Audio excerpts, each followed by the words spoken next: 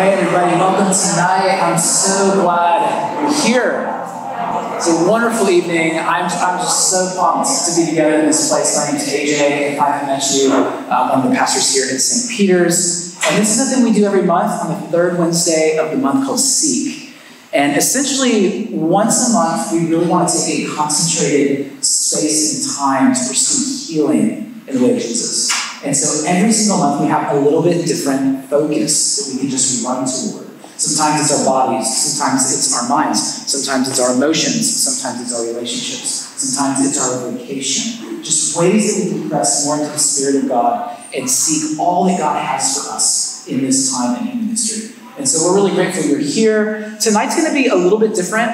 If you know me, you've probably gotten to know the reality that I love experience. I think God is wanting us to know God not just from a cerebral intellectual reality, but in all of our beings. And so I love to create experiences for the body of Christ that we can step into who God is relationally. And so usually our Seek services will take that sort of dynamic of utilizing our bodies, utilizing our emotions, thinking through what good theology is, and putting our focus on the triune God. Tonight is going to be a little bit different. We're going to have more teaching than you might be accustomed to than we usually do at Seek. I have a very dear friend of mine in town. He actually just moved from Grand Rapids, where I knew him and pastored in the church that he was a part of, who's just moved to St. Mary's, Georgia, which is only like a few hours away. And so he's driven up to be with us tonight to guide us into more of what's happening in our brains, specifically related to anxiety. Because one of the things that we've been talking about here at St. Peter's on Sunday is that though a lot of the external noise in our life has gone down through the pandemic,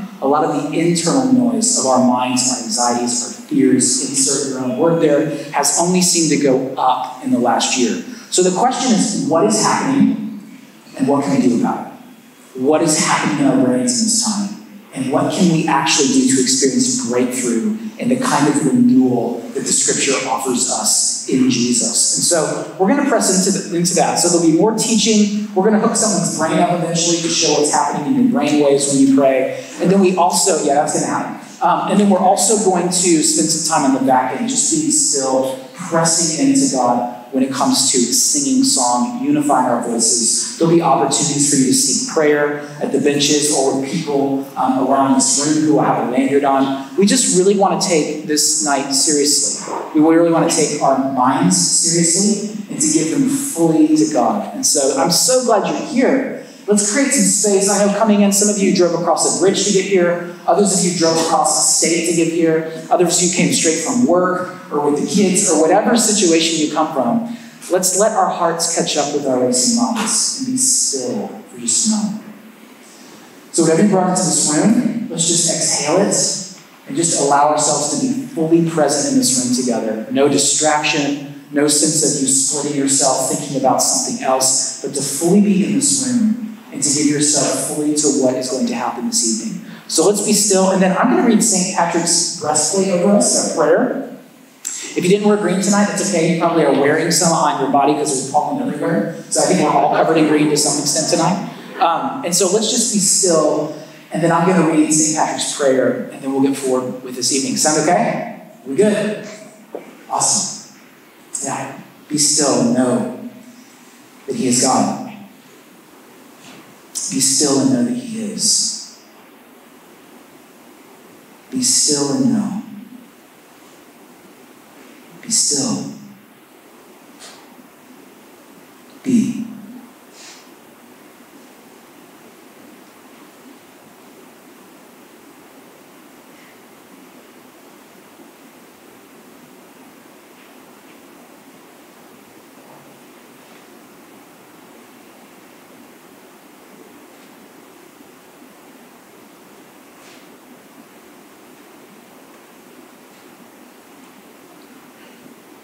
Christ with me, Christ before me, Christ behind me, Christ in me, Christ beneath me, Christ above me, Christ on my right, Christ on my left, Christ when I lie down, Christ when I sit down, Christ when I arise, Christ in the heart of every person who thinks of me. Christ in the mouth of everyone who speaks of me. Christ in every eye that sees me. Christ in every ear that hears me. I arise today through a mighty strength, the invocation of the Trinity, through belief in the threeness, through confession of the oneness of the Creator of creation. Lord Jesus, you are the Christ. You are the one the world is waiting for.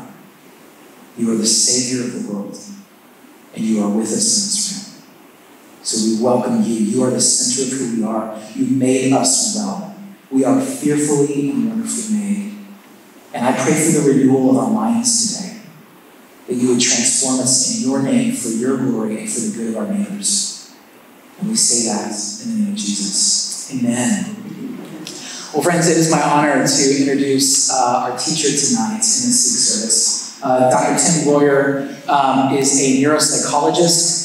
I first encountered him when he came up to me after preaching a service at Mars Hill and said, "My name is Tim, we should get together." Tim and I quickly had lunch, and then he took me back to his office where he hooked my brain up to a machine, and it was like any other relationship you would imagine. Very normal, right? And from that time on, Tim and I tried to get as much time as I could with him. And so I've spent a lot of years, over the last few years, just picking Tim's brain about my brain and about the brain that God gave all of us. And it's just a wonderful thing. So Tim, why don't you make your way up here? And as you are doing that, Tim has worked with a lot of people that you've heard of. Most recently, he spends a lot of time with professional athletes and a lot of people that are in places of influence that are looking to really optimize brain function and performance to be all that God has made us to be. And so he does that both in the sort of secular space, but also in church space like this. And what I love about Tim is he is a follower of Jesus. Most weeks at Mars Hill, where I used to pastor in Grand Rapids, he was somewhere 30 rows deep with his hands praising God, seeking the presence of God. He and his wife Amy are just wonderful. And it is a true joy to have my friend with us tonight. So friends, join me in welcoming Dr. Tim Royer.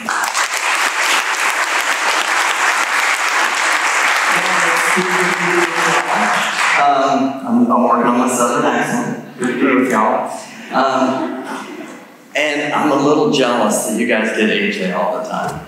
Oh, I miss AJ. Oh, it hurts. It's a deep, deep emptiness. But it's so nice when I pulled up here and AJ was out here to greet me and saw his face. And I'm so thankful to God for bringing him into my life and the things that he has been able to teach me and my family over the last few years.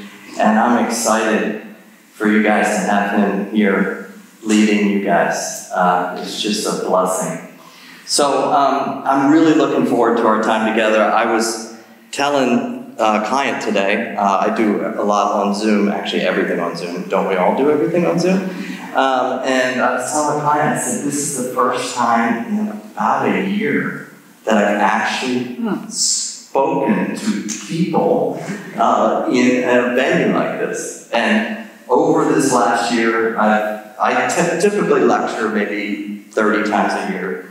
And I still have lectured, but I've done it on Zoom.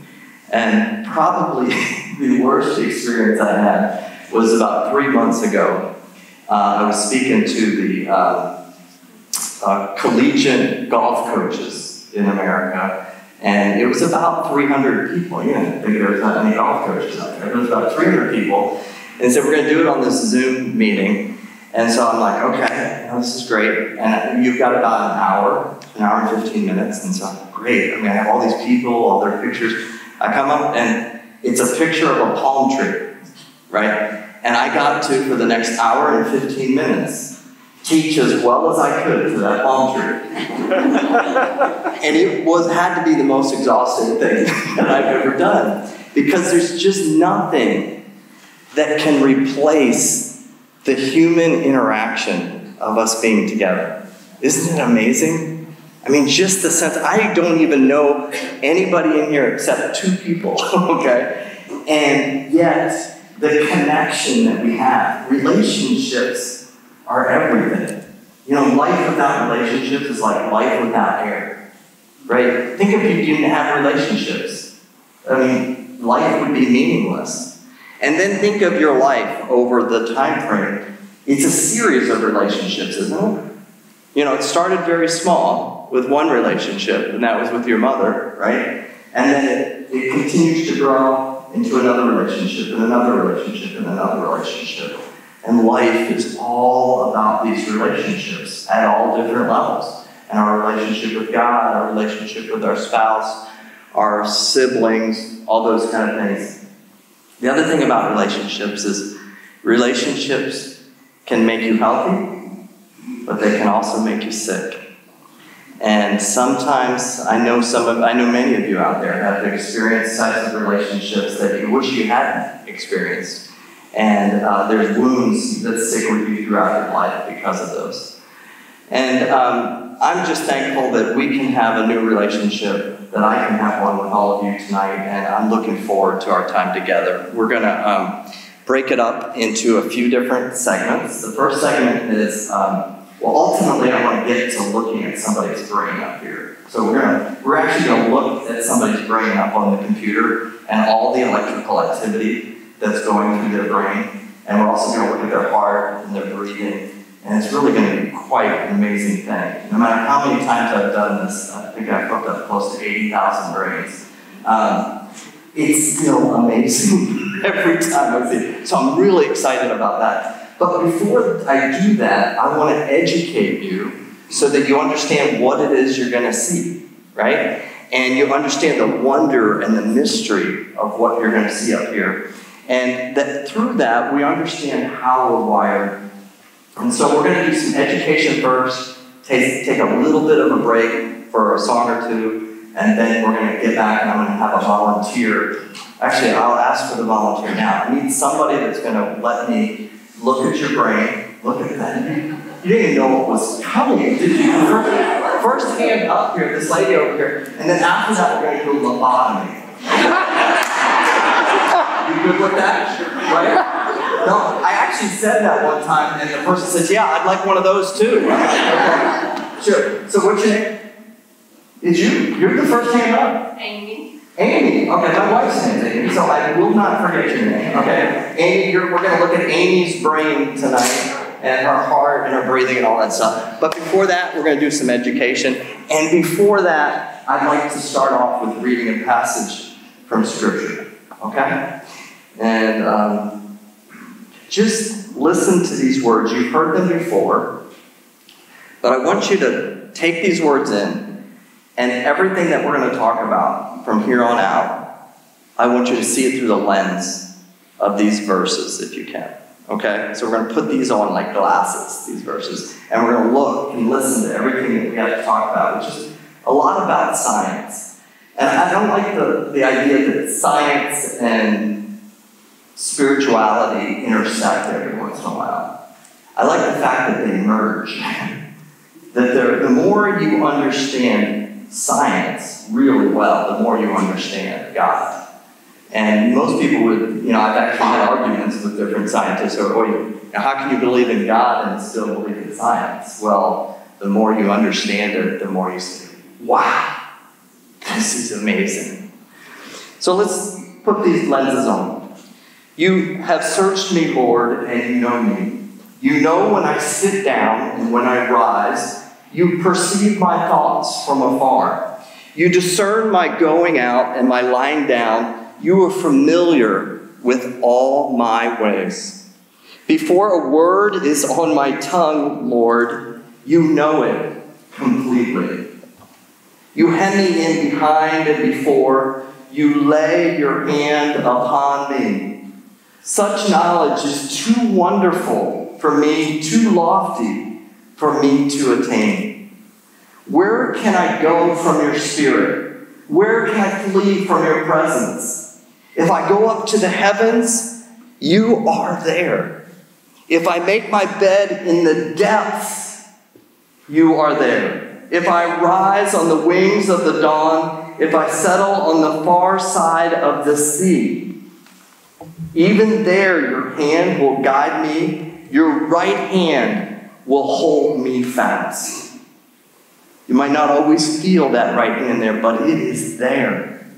If I say, surely the darkness will hide me and the light become night around me, even if the darkness will not be dark to you, the night will shine like the day, for darkness is as light to you.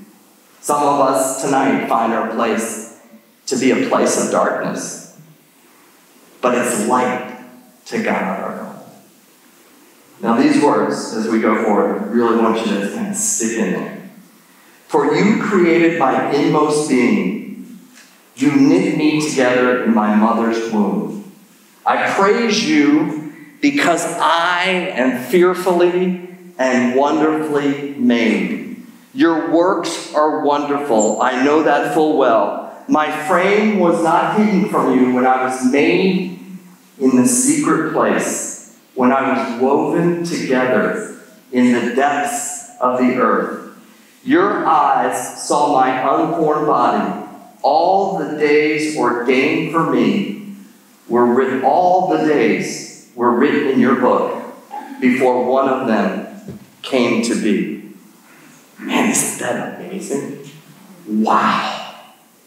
I am fearfully and wonderfully made. So as a group, we're going to practice this every once in a while, is I'm going to say, let's repeat these words, okay? I am fearfully and wonderfully made. Okay, so let's see how we can do it. Ready? I am fearfully and wonderfully made. Try it one more time. And really, even on your worst day, you are fearfully and wonderfully made. Ready? Here we go. I am fearfully and wonderfully made. Amazing. Okay, so let's start off with a few facts about this guy right here. Whoop, I just lost him. I just lost the cerebellum. No, there we go. Okay, so here we go. This guy right here is about the size of your human brain. It's 3.5 pounds, okay?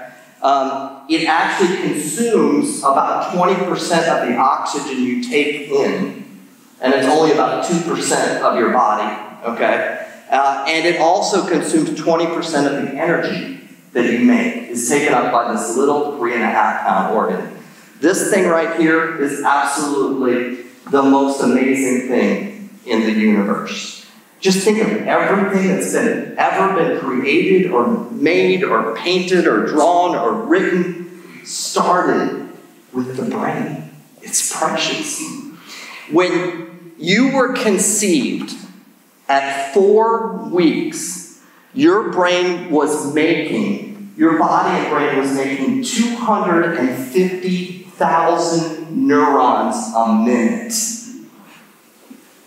At 4 weeks in your mother's womb, 4 weeks, 250,000 neurons a minute. That goes up to a few billion neurons by the time we're done, okay, and the brain is formed, making a total number of connections in your brain over 1 quadrillion connections. That's just hard to even imagine what that is, but that's 1 with 20 zeros after it. Those are the number of neuronal connections, communication centers in your brain. If you look out at the stars at night with the most powerful telescope and you take it all in, you have more neuronal connections in your brain than there are stars in the entire universe. I am fearfully and wonderfully made. These connections, if we put them end on end, they would go over 100,000 miles. If we put the connections end on 100,000 miles, that's around the equator 4 times. That's just amazing, okay? If we take a segment of the brain the size of a grain of sand, that's very small. We've got a lot of sand out here at the beaches, right? Next time you're there, take 1 grain of sand and look at that, okay? In that 1 grain of sand, if we took that from brain matter, that would be 100 million neuronal connections in that one grain of sand. That's just crazy how that happens, right? You think about what the brain can store, which is memories, okay? Memories are so important. Think about life, we talk about without relationships. Life without memory is a very scary thing. But if you could record all of world history on somewhere around 8 terabytes of memory, the human brain holds over 20 terabytes of information. We could literally store everything that's been known to man in the human brain.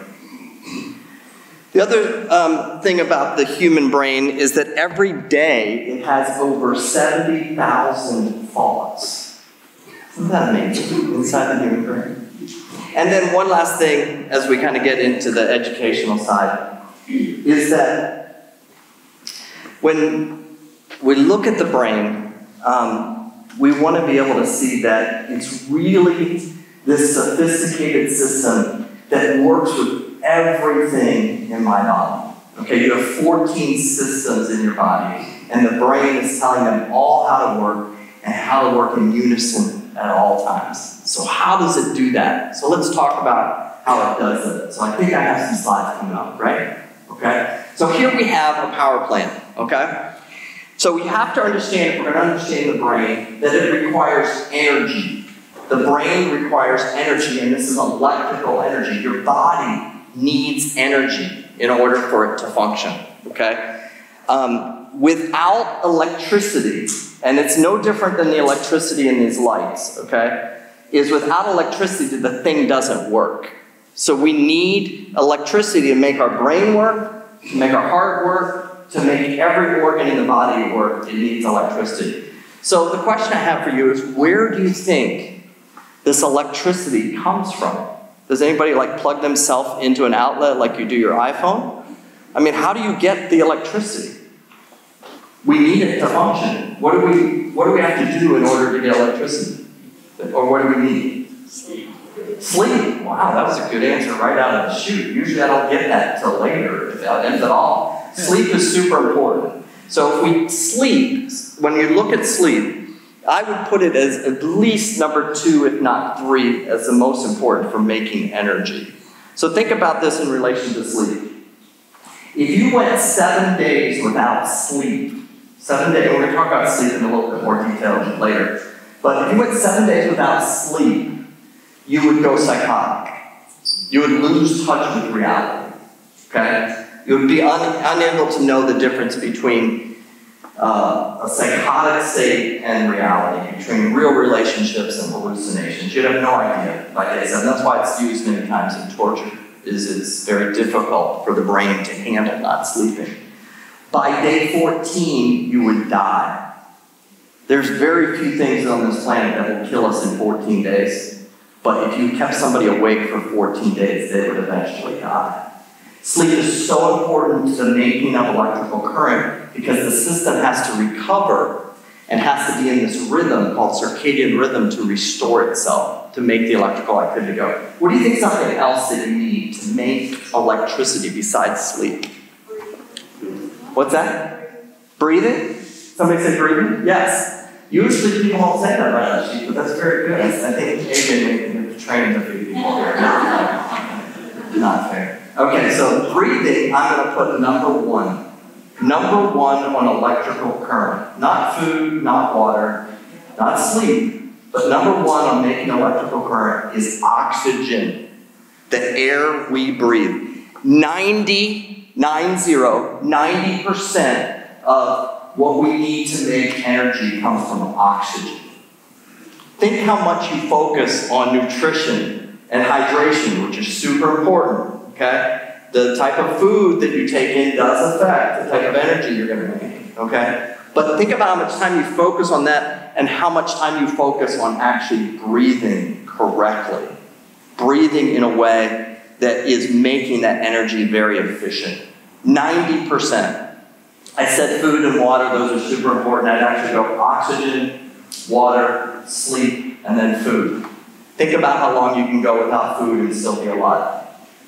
how long you can go without sleep, how long you can go without water, how long can you go without a breath?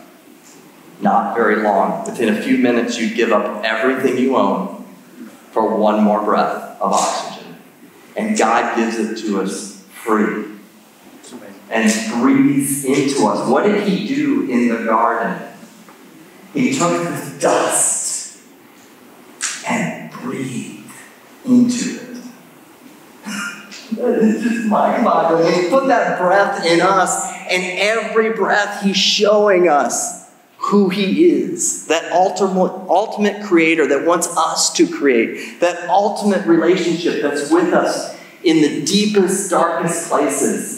And he wants us to be that same shining light that he is to us. But he breathes that breath of life into us, and he gives us the Holy Spirit, which is that breath in us. So we make electrical current, which in and of itself is absolutely amazing. You're going to make electrical current from the time you were born until the time you die. Every second, you're making energy. You're the most efficient power plant that exists in the entire universe. You are fearfully and wonderfully made. So the second thing is, not only do we make energy, but then we have to manage it.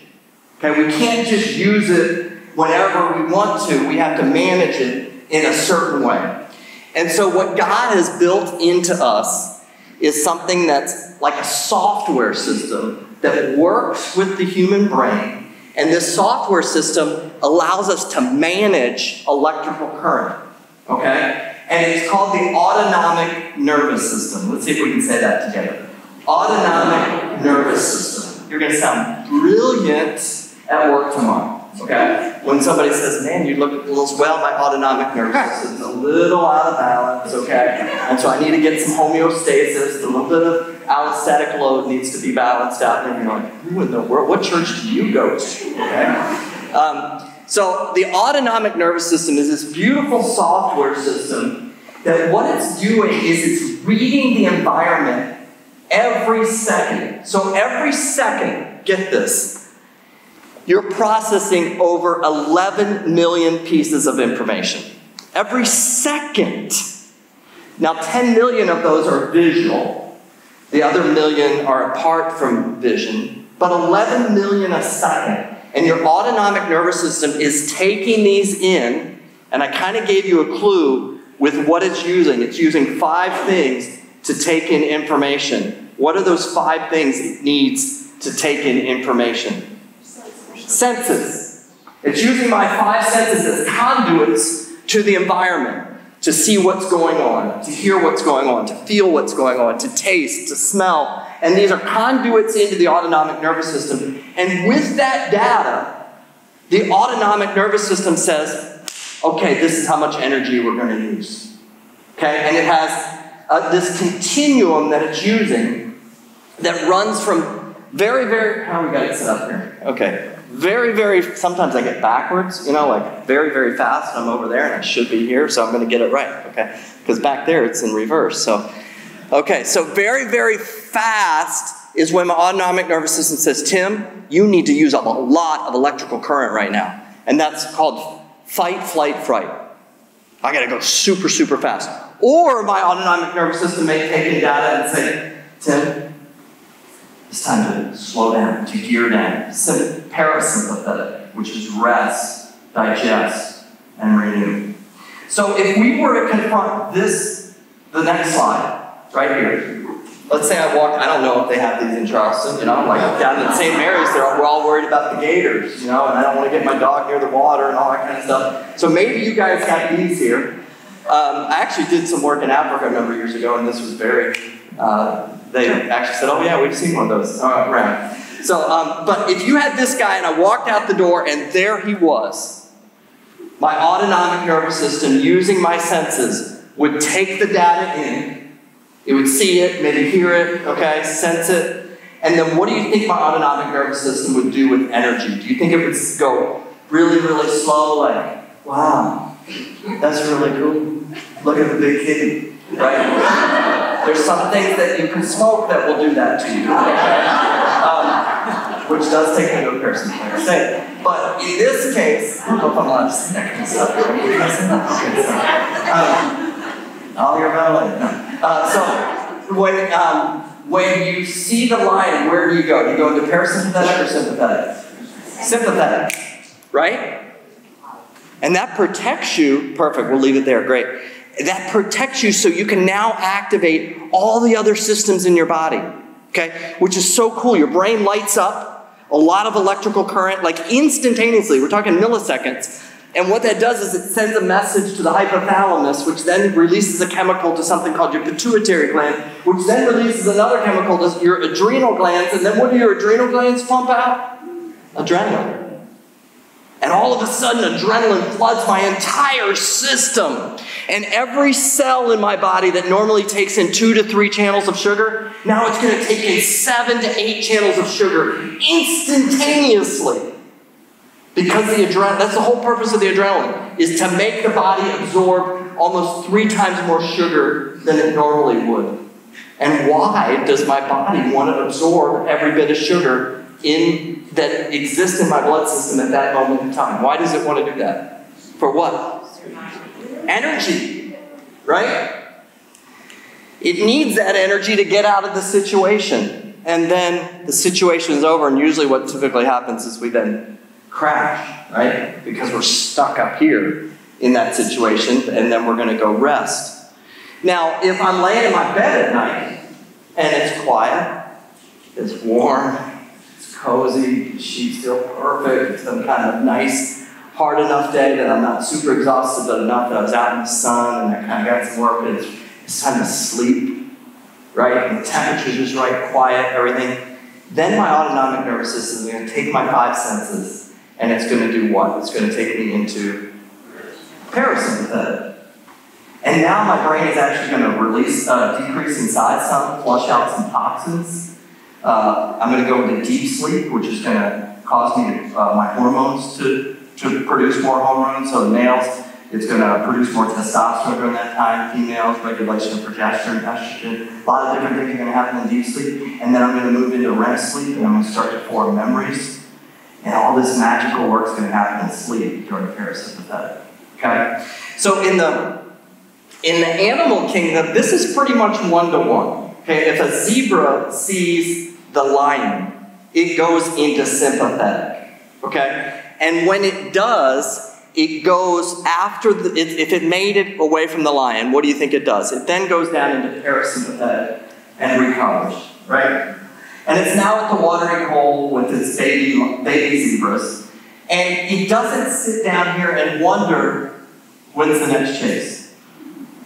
Or, man, what's going to happen to my baby zebras? Are they going to go to Harvard? Are they even going to get through middle school? Are they going to make the club soccer team? It doesn't, is my baby zebra going to be the fastest zebra around? It doesn't sit here and worry and have anticipatory stress about the future. It just lives in the moment. Now, as a human, it's a little different, isn't it, right? As a human, we have this big frontal lobe that other animals don't have, that animals don't have. As humans, we have this big frontal lobe, and that frontal lobe up here gives us that forehead. That frontal lobe allows us to be in the past, if we need to be in the future, if we need to be, or to be in the present, if we need to be. So with my frontal lobe, I can all of a sudden think of my second grade teacher, Mrs. Bailey, when I was 7 years old, and what the smell of that classroom was like. And the guy who sat next to me. I can do that, like right here in front of you. At 55, I can think of what it was like at 7. Isn't that crazy? That's amazing, right? I'm fearfully and wonderfully made, and I can do that because of my frontal lobe. And I can also think about, I wonder what it's going to be like when we have our first grandkid. And, what's that going to be like? And I wonder how this one of my 4 kids, how they're doing right now, what that's going to be like in 3 or 4 years, right? And I can think about those things because of the frontal lobe, which is really amazing. But the problem with the frontal lobe is sometimes let's go back one. Sometimes, come forward. Sometimes my frontal lobe makes things as if there's a lion there. Right? None of you are going to be threatened by a lion today. But you have things in your life that feel like you're being chased all the time. And you're stuck up in this mode. Nothing like going through a pandemic for putting us all in sympathetic all the time, right? And you wonder why maybe the waistline's increasing a little bit during the pandemic. You know why that is? It's because the HPA axis that we talked about is demanding all this sugar, but we're not running from any lions. And so where do we store the energy or get that all stored? Around the adrenal glands. And that's where belly fat comes from. The other thing that happens over time, if this becomes a chronic thing, is if you keep demanding these high volumes of sugar, but you're not running from the lion, what kind of disease do you think can develop because you're demanding these high volumes of sugar and you don't really need them? Type 2 diabetes, number one cause, has to do with being in sympathetic. And the third thing is cardiovascular disease. That's called metabolic syndrome. Comes from us being stuck in lion chasing mode too long. Okay, so we don't want to get stuck up here, but many of us, this is normal. Right here. Go, go, go, go, till I crash. Go, go, go, till I crash. And we need to find this middle spot, okay? Because if we don't, let's go to the next slide. Every system in my body is listening to these signals that I'm sending. And those can either be real lions, or those can be ones that I have in my mind. Maybe I have unresolved past that's still my present. The past is still carrying with me, and that lion from 20 years ago is still in the front yard. Right? Or maybe the lion in the future where I'm worried about this and that, it's got me in this state, and I've habituated to this. And we have to get out of that mode and find that middle ground. Find that place of rest that's balanced. Because once this gets out of sync, then all the other organs in the body just listen to this. And they all work harder and faster. As we leave this section, I want you to think about, what are some lions in your life? What's a lion that you have? And is it really life and death? Or is it something that you just can't let go of? And you can't find that place of rest the way that your system was made to run. Let's transition to, I want to just talk briefly about sleep, and then we're going to do our hookup, okay? So let's move forward. Can you go to the next slide? Actually, this is a study at Liberty University, which is a university in Virginia, where we looked at 500 student athletes. And the red area there, you can't read all that stuff up there, but the red area, the number one thing that these college athletes, their problems, when we look at their brain, is they're sleep deprived. And if you look at people in the United States, over 60 million people in the United States have some type of sleep problem. We can't rest. We don't know how to find the rest. We get those first 4 hours of sleep and then we're wide awake. So instead of staying in recovery mode, we bounce back out. Now, a lot of times you go to your doctor, you're doing this, and first thing they're going to do is give you a script to try to get you to go into this state. We want to learn how to get into that state without having to just chemically alter the body all the time. So let's talk a little bit about sleep. So, next one. We're going to, science of sleep. Perfect. We'll go one more. Okay, so there's two different ways that you sleep. You sleep off of what's called circadian rhythm, or process C, and then you sleep off of, or you can sleep out of sleep debt. All of us will sleep, but the question is how we sleep. And so if you look at the dark blue line, not the black line, the dark blue line, is this process whereby if I stay awake long enough, my body eventually crashes. And that works, but it's not healthy. What that does is take us from sympathetic to parasympathetic. What we really want is something that's called circadian rhythm, which is an 8-hour cycle of sleep that typically starts around 10 o'clock at night You should be in bed about that point. By 12 o'clock, you're going to release a high volume of melatonin. Anybody, you've heard of melatonin, right? The reason people are asking you to maybe supplement with melatonin is because you make melatonin. It's a hormone that you make that makes you sleep, and that typically goes up around 12.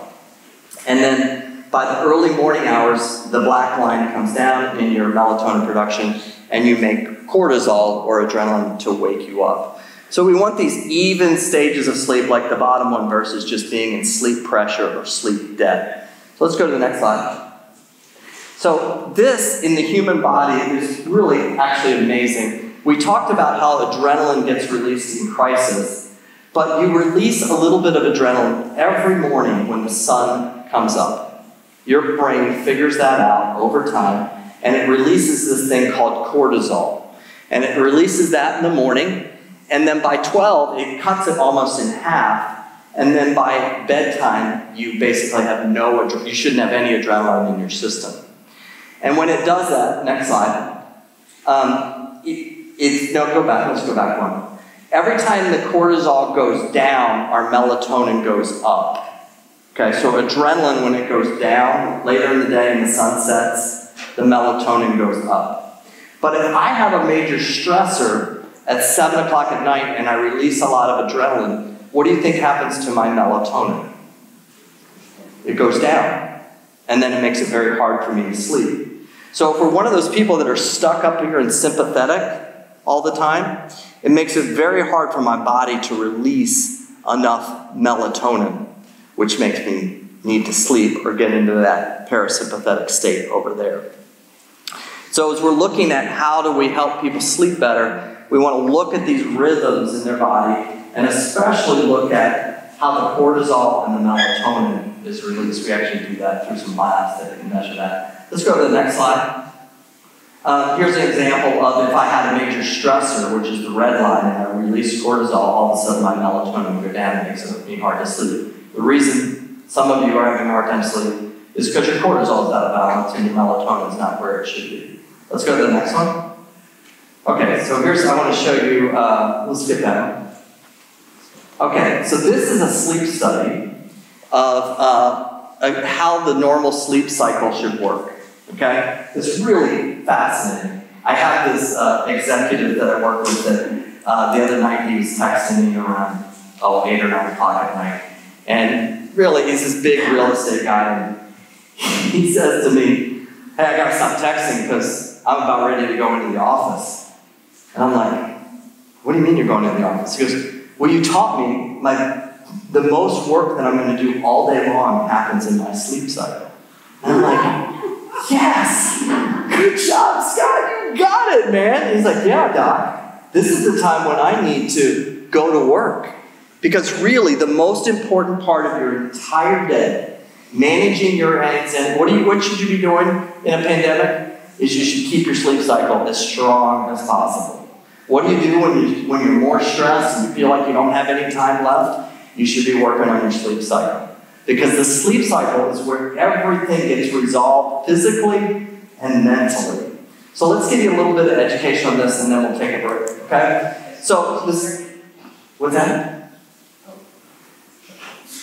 I said that's why I can sleep at 8:30. That's why you go to sleep at 8:30? Good, very good. So, awesome. So the ideal number that we're looking for sleep is right around 8 hours. The average American is sleeping around 6 hours and 40 minutes now.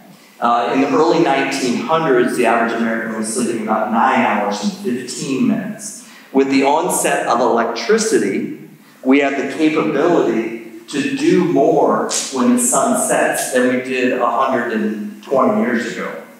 We can also kick our brain into sympathetic anytime we want to, because if we have a random thought at 11 o'clock, like if I want to know what the gross national product of Ghana is, all of a sudden I decide that's what I want to know. What do? Look it up. I turn over, get my phone, look at the blue light, which makes my melatonin go down. Blue light always makes your melatonin go down, in case you want to be careful of that. So I now look, and I now know what the gross national product of Ghana is at 11 o'clock at night when I really don't need to be doing that, right? And that sends me out here because I'm not getting the brain right, okay? So we've become people that are in a culture of sleep deprivation. Definitely, no question asked. The ideal amount of sleep is about 8 hours. The way sleep should work is if you see these red lines, there's moments in your night where you'll awaken at times. You see the little red? And that's normal. You should awaken after you sleep right around 30 minutes throughout the evening. Sometimes people don't even wear them. They're so short. Those little awakenings. And then the white lines are what's called your deep sleep. And do you notice how the deep sleep kind of happens first?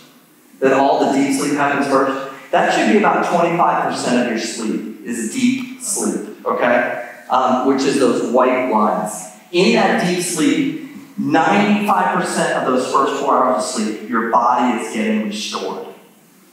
So that if something happened after 4 hours of sleep, your body would actually work.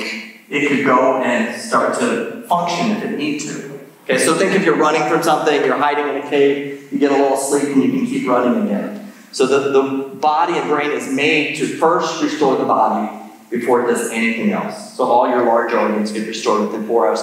And that's why a lot of you wake up at 2 in the morning. Is because your body got restored, and rather than let you transition into your brain, you're ready to go, and you really shouldn't be, because you still need to do the second half of sleep, which is REM sleep.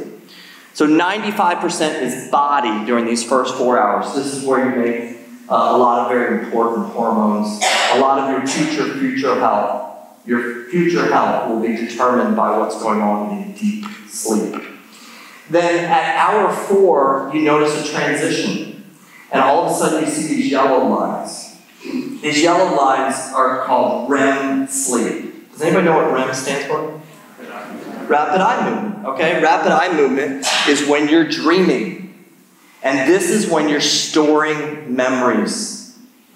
All those things that you walked around during the day and collected, all these different thoughts and experiences. Now, during REM sleep, you unpack them and you etch them on the walls of your hippocampus. And this all happens during REM sleep. Without REM sleep, it won't happen. It'll just become a short-term memory. So REM sleep is so important to long-term memory health. Is you need a good volume of REM sleep. 25% of your sleep should be the yellow REM sleep. Unfortunately, a lot of people, this can be less than 10%, especially when they're really stressed. Because if you're living up here in sympathetic, where do all these stages lie? Down here in parasympathetic. And sometimes it's hard to do that. So REM sleep is super important to memory consolidation. At this point, during these last 4 hours, 90% of what's going on is brain restoration. This is where your brain is starting to get its repair. We got the body first and then the brain. The way I like to look at it is the first half of sleep is kind of like what's in my wallet for tomorrow. If I get deep sleep, I can function tomorrow. REM sleep is what's in my 401k. What am I going to look like 20, 30, 40 years from now? And it's all going to be determined by that REM sleep. People with early onset dementia, those kind of things, you'll see that the REM sleep starts to disappear prematurely. So I was at a talk the other day, and I asked a group of, this is online, but I had 2 different people take a sleep assessment, and I asked them to rate their sleep 0 to 10, with 10 being the best. And so, can you show me the next slide? Okay, go back to that, the one big one. So this was somebody who had told me that they felt that they were about a 9 on 0 to 10. And I had another person who said, I'm about a 9. 0 to 10, 10 being the best I could sleep. So this is the first person, which was really good. Remember Red or Awakenings? This is the second person who tells me that he is a 9. Go to the next slide. Okay. Do you notice what's going on here? Okay. The red is the Awakenings. Now what's happened to this guy is he is so normalized to being in lion chasing mode that his brain is just waking up all the time because he's stuck in sympathetic. He cannot get out of it. And so now what he's done is he's habituated to this is normal. See, the thing about being a human is you can habituate to a lot of things, and that's good. Like if you have to move from here to Alaska, you can figure out how to make it work. Or move from here to Michigan, oh my goodness. You can figure out how to make that work. You can habituate to it. But there's also some things that we habituate to that we shouldn't. And this is a product of somebody who can't rest. Their brain does not know how to rest. Let's go to the next slide. Okay, and then the last slide. Perfect. So we'll talk maybe if we get into some questions about improving sleep. But what I want to do is I want to take a break, okay? And we're going to do a song or two, and then we're going to hook up Amy's brain and kind of see what's looking in her brain. Is that okay? You guys hanging with me? Okay, good, good. Hopefully some of this is applying to you, and what I want you to take out of this is we are fearfully and wonderfully made. Think of what's happening. You used to think that sleep is just sleep. There's so much more going on in sleep. Your brain is actually more active in REM sleep than when you're awake, which is amazing, okay? And I just want you to think of how amazing that is, that God has designed us for this unbelievable rest that happens every single day. Okay? Amy, come on up. Okay, thanks a lot. Wow, that was beautiful. Whew. Awesome. And then our voices, right? When we all come together, unbelievable how we come together. Okay, so we've got Amy up here. You doing okay? I'm just like, what the heck did I do here? Be careful when you raise your hand and there's a neuropsychologist around. You don't know what's going to happen. Okay. So, what we're going to do with Amy is we're going to look at some different systems in her body and see what they're telling us about her autonomic nervous system. Okay? So the first thing that we're going to look at is her breathing and her heart. Okay? So I'm going to start this up, and you're going to see on the screen, there's going to be a... You can't see the screen, but that's okay. You can sort of see it. Oh my goodness. No. So on the screens, you're going to see a yellow line, which is telling me what Amy's breathing's doing. And then you're going to see a white line, which is picking up what her heart is doing. Okay? So your heart, if you have a pulse of 60, that doesn't mean that you're always beating at 60 beats per minute. It's actually an average of upbeats and downbeats, because your heart is a muscle that works off of sympathetic and parasympathetic. Okay? So we don't want to just be sedentary and keep the heart at one level, do we? We want to work it out so that it can be stronger. Okay? And that's called allostatic load, when you push something so that it actually becomes stronger, allostasis. Kind of like homeostasis, except it's making something stronger. So the heart will have this up and down, and then the breathing, which is the yellow, we're picking up what her breathing rates are, her respiration rates, which right here is varying from 19 breaths a minute to 18 breaths a minute. And what you notice about her breathing is you can see, let's see how I'm going to do this. Okay, I don't want to block your vision here, but you see these short breaths, and then you see the tall breaths. And imagine those are like a fuel line to the engine, okay? And instead of those being very consistent, they're very sporadic. Like sometimes she has a short breath, and then sometimes she makes up for the long breath, almost like a wake apnea, okay? A lot of people who breathe from their chest tend to get this type of breath here. So let's stop it for a second and analyze it, and then we're going to all do a little breathing exercise, okay? So what we really want is, instead of she was high as 19 breaths a minute, is we want 3 kind of even yellow lines, or 3 nice deep breaths, versus all of these little flat up and down ones where sometimes they're shallow and sometimes they're deep, okay? The body still needs the same amount of oxygen when we breathe from our chest, and so every once in a while you'll do this catch-up breath, but the heart doesn't like that, okay? Your heart doesn't like this inconsistent breath that's going on. So what it wants is more of an even amount. And so that these guys, these numbers right here, 7.86, 23, and 59, they tell me how hard the heart's working. So we already know our breathing is going too fast, okay? But these tell me how much energy the heart's using just to sit here and breathe. And you see that her sympathetic response, if you can't see it from back there, it says it's 59, okay? I want that to be less than 10, okay? So the heart, because of the way that oxygen is coming in, is working harder than it needs to, because it doesn't know, is it going to be a short breath? Is it going to be a deep breath? What's it going to be? And so it just, out of safety for her, it figures out she's breathing kind of shallow and fast and random, so I'm going to work a little bit harder. And so the cardiovascular activity goes up. And plus she's sitting out here in front of you guys, so she's probably a little bit more stressed. But I want that less than 10. Yes, exactly. The homeostasis or allostatic load, I want that to be up above 85. Tomorrow I head to San Francisco. I do a lot of work for the San Francisco 49ers. And if you walk into the brain room there, you'll see all these numbers that say like 95, 93, 97. That number is all the different coaches and players, the quarterback, all those different people. It's their coherence number, and they're all trying to compete with each other and try to have the highest one possible, right? You know. But for a healthy heart and breathing, we want this to be about 80, okay? 80 or higher, okay? And then the parasympathetic response, I want that to be less than 10. And you can see for Amy, the parasympathetic response is fine, okay? It's 7.86.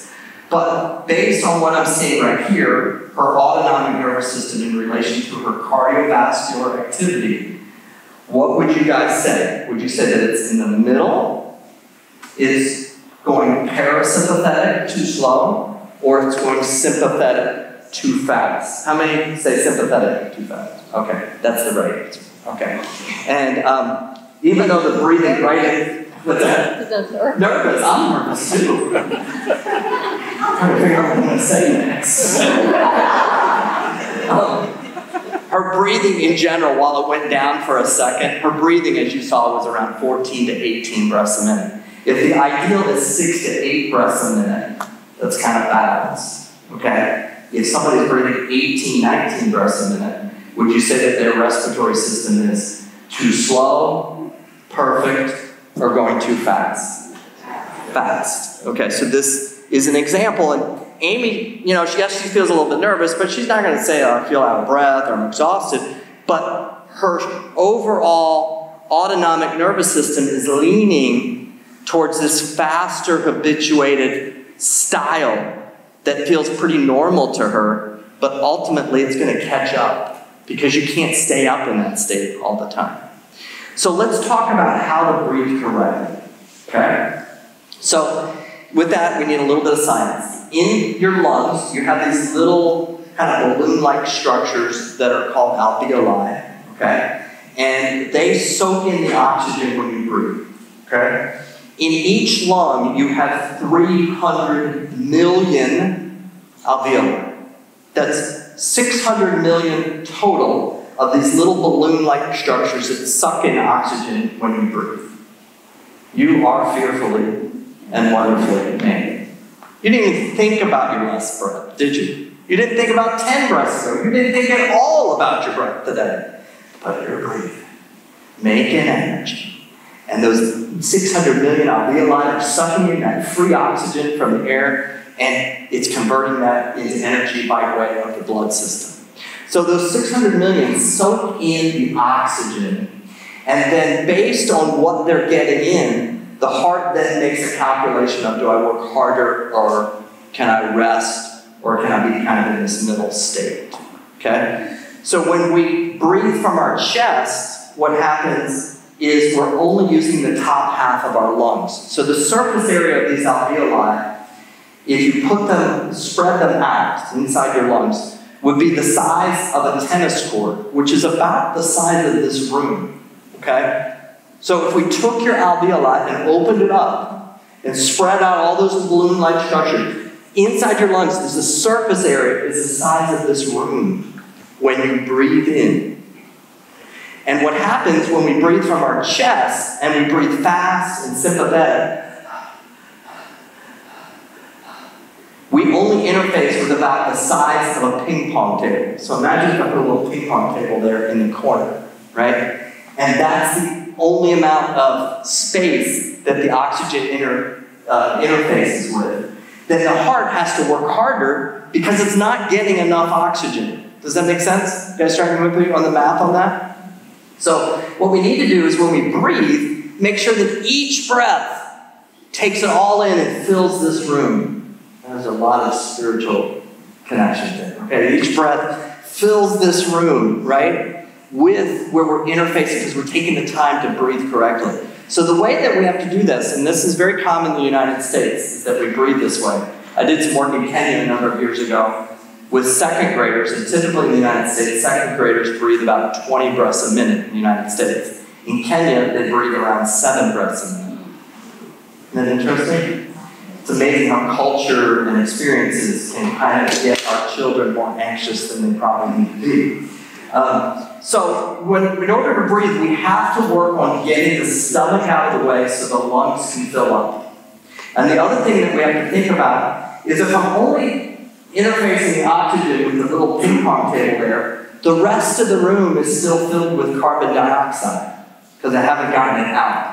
Probably the most toxic thing to your body, more than any heavy metal or anything, is that carbon dioxide is just sitting there that you're not getting out.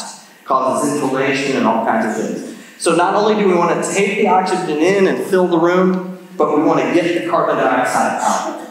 Okay? So the way we're going to do that is we're going to push the stomach out. It's always attractive, right? Okay? Maybe that's why we don't do it in the United States, right? Is push the stomach out and get it out of the way so the lungs, which are like these balloons, can fill up behind that belly breath. So let's practice this with Amy. We're not just going to put Amy on the spot. I want you to take your hand, put it on your stomach, okay? And what we're going to do, before you even think about breathing, I'm not going to tell you when to do your inhale, exhale. All I want you to first do is work on your muscle movement. So just move your stomach out. You won't look at your neighbor, promise. Nobody looks at their neighbor. Or Amy. Or Amy. Or Doc, okay? Don't look, okay? I'm not going to make any assumptions or anything. So we're going to push the stomach out, hold it for a second, and then pull it back in. Okay? Just push it out, hold it, and then pull it back in. You can use your hand for everybody participant to push it in if you need to. Okay, ready? Out, slowly, hold it, and then back in. Just nice and slow so that whole process takes about 10 seconds. Here we go. Out. Slow, hold it there for a second, and then back in. Slow. We want to hold just for a second or two so the oxygen has time to saturate into the alveoli. Okay? So here we go. Out, hold, back in. Okay, now we're going to integrate our breathing with our movement. For now, as you're starting to learn, always think about movement first. Okay? But the way we now want to do is as I push my stomach out, I'm going to suck in all the oxygen. So the oxygen is kind of pushing my stomach out in a sense. Not really, but that's what I want you to imagine. Okay? So here I'm going to inhale, hold it, let it saturate, and then exhale. Let's do it again. Inhale, hold, exhale. Do 2 more of those. Inhale. Hold, exhale. And that's okay. So tonight when you wake up at 2 in the morning, I want you to put your hand on your stomach, and I want you to do that and really accentuate the exhale. Like you're going out a straw. When you breathe in, kind of like through a big tube. But when I breathe out, just practice that tonight, okay? So here we go. Let's try Amy, and we're going to all breathe with Amy, okay? And reset. Amy's got it here, so here we go. Okay, so you're going to move we're going to do the, ready, here we go, out, and hold it, and then breathe, and then pull it back in. Nice and slow. Here you go, just slow. You can close your eyes if you want to. Good. Okay, just nice and slow.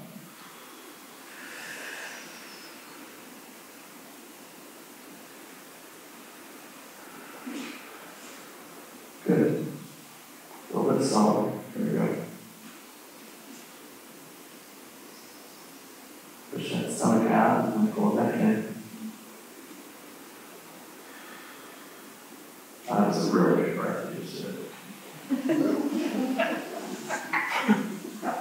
Let's do 4 more.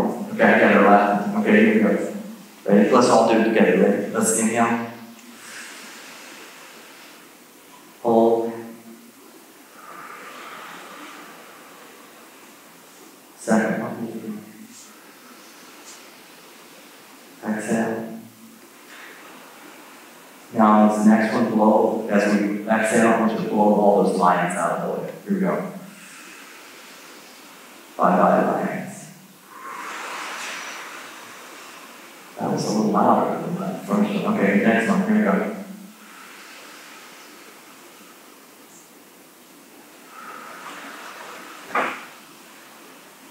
Okay, Amy, great job. Okay, so we've got this one coming down, this is going down, and this is starting to go up a little. But what's going to happen is as we see this one really good breath we got here, and we're at 9 breaths a minute. Excellent work. We got to get a little bit slower. Here's another good breath. But as she starts to breathe this style, what's going to happen is the heart is going to say, I trust you now. And it's going to relax and find this eating state. But it's going to take Amy practicing that day in and day out to get the heart to start to change. So I want you guys to think about that. What's a good practice for you? 3 minutes sitting with your eyes open, in and out, nice and slow. 3 minutes with your eyes closed, and then 3 minutes standing. Practice that every day, 9 minutes, and see how things start to change for you. Okay, let's look at your brain. You ready? Okay, awesome. You're doing great. Okay, so when we look at the brain, we're going to be looking at the actual electrical current in there, and I'm going to give you a brief tutorial on electricity and neurology. Okay. Let's start here.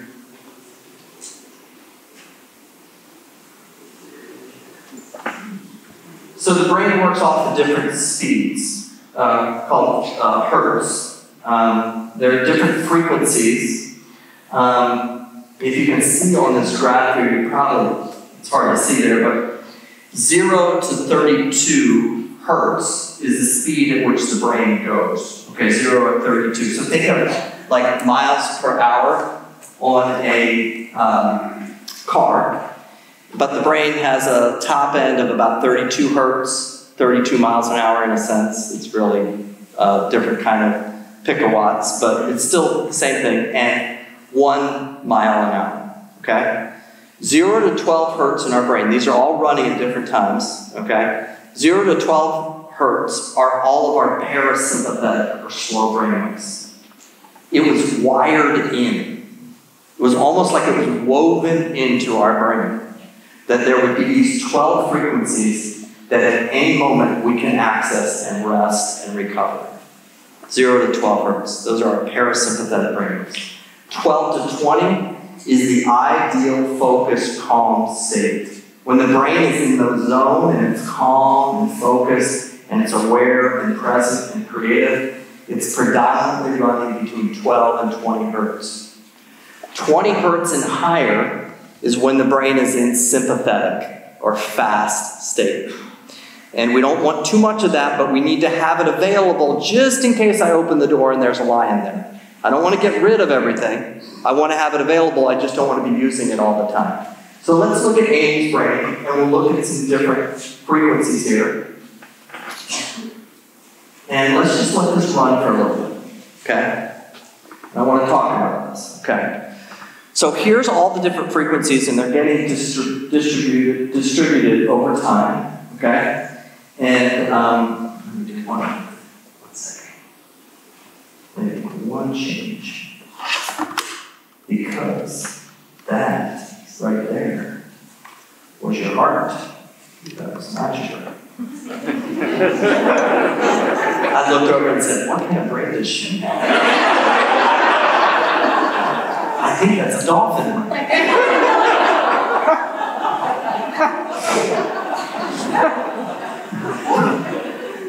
If that was not a human brain, I saw there for a second. And then I realized I'm looking at her heart. So let's switch this around and let's.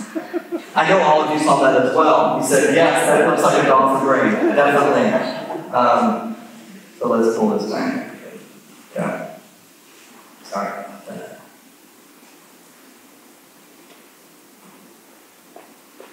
Here we go.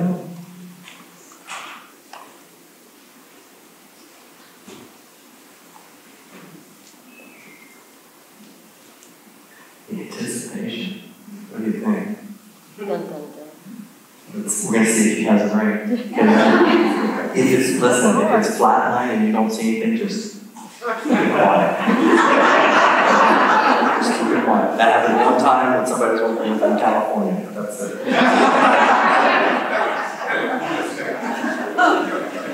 Okay. So this is not her heart. This is her brain. Okay. 24/7. Every day of her life, from the time she was conceived, this electricity has been released in her brain in all these different configurations. It's constantly, it never stops. If all of a sudden this electrical current stopped and these mountains stopped appearing, she wouldn't be with us anymore. This is what's keeping her alive. This is the essence of how the brain is working. If it was off of these different frequencies, and there's the classic EEG, but now I'm showing it to you in a kind of a three-dimensional format, so I can see where her strengths and weaknesses lie, which I'm going to talk about in a second. But before we do, just soak this in for a second.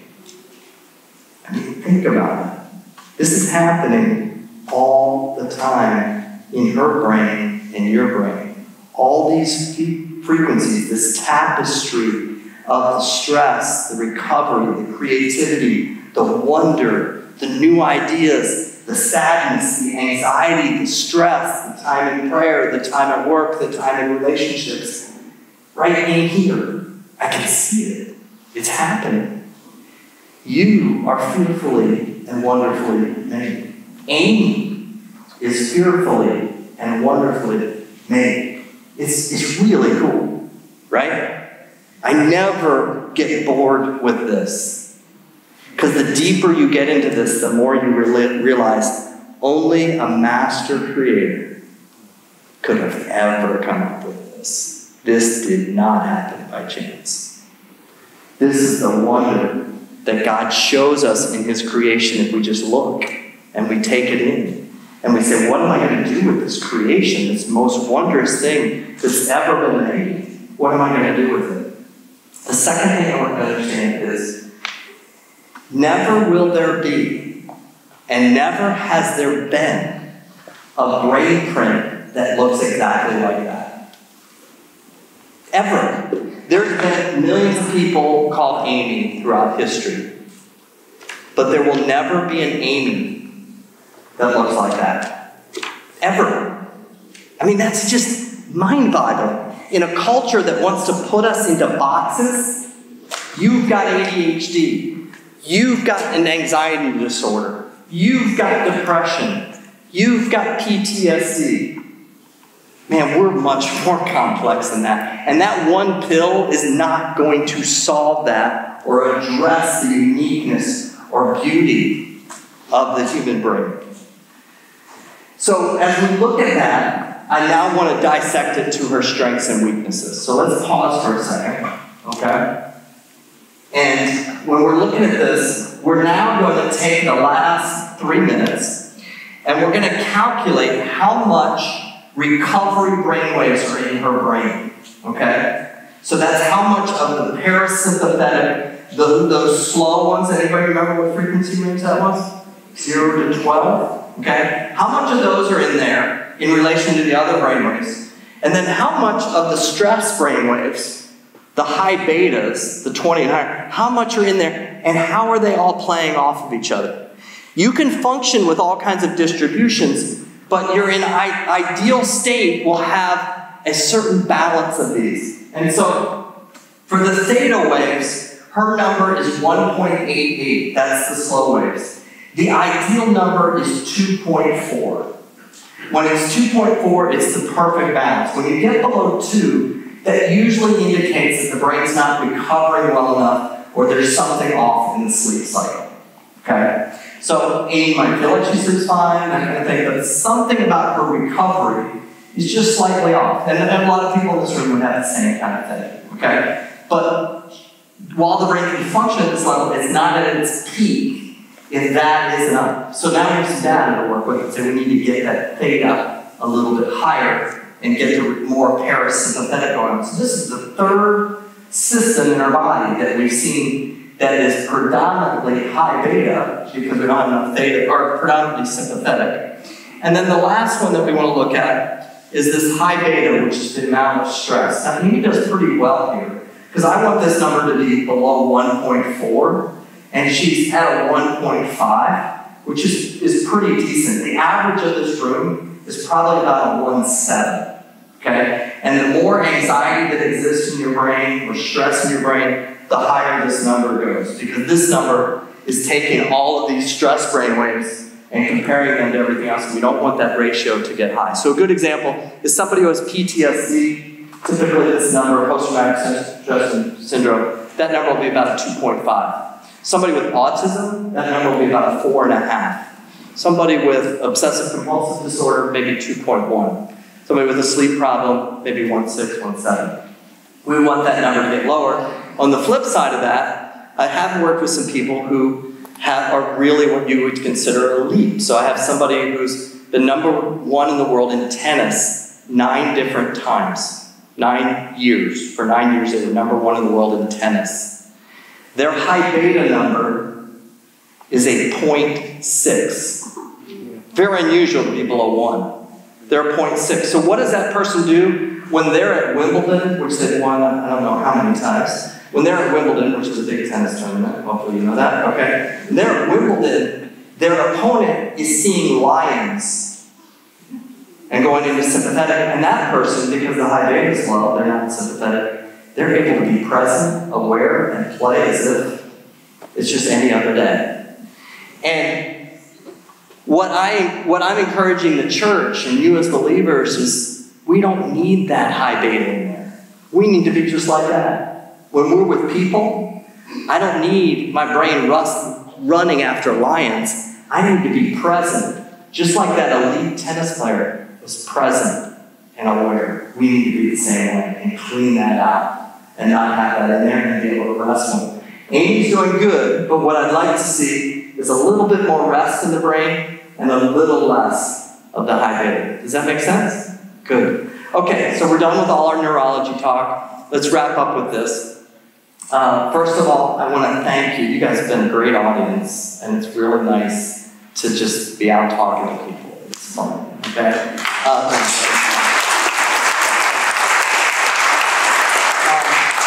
But I want you to walk away with a few things. I want you to, start asking questions about why maybe I'm doing this or what's going on with my child or whatever. And, instead of just assuming this needs to fit in a box, maybe I need to see kind of how I'm made and understand that and the uniqueness of that. And maybe I need to work on my breathing. Interestingly enough, when I work in schools, we'll decrease the perception of the teachers, their kids that have ADHD, by almost 30% when we just teach the kids to breathe.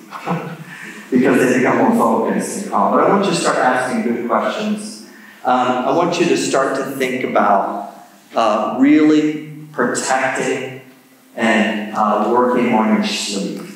It's amazing. Do this. Think about this. Next 30 days, or pick 30 days, and add 30 more minutes a night to sleep. Just try it, okay? Get a little bit more sleep, okay? And work on some of our breathing techniques for that. And then the last thing, when you lay your head on your pillow tonight, I want you to say to yourself, no matter what's going on, I am fearfully and and wonderfully made. You're amazing. God has created us in a very special way. Okay? And the better we are, the more we can impact people. The stronger we are, the more present, the more aware. And we need to lead the charge as a Christian community to be the healthiest, neurologically strong, creative. That's where we need to be, right? So let's finish up with this. Ready? We're going to say, I'm fearfully and wonderfully made. Let's really make it count. Ready? I am fearfully and wonderfully made.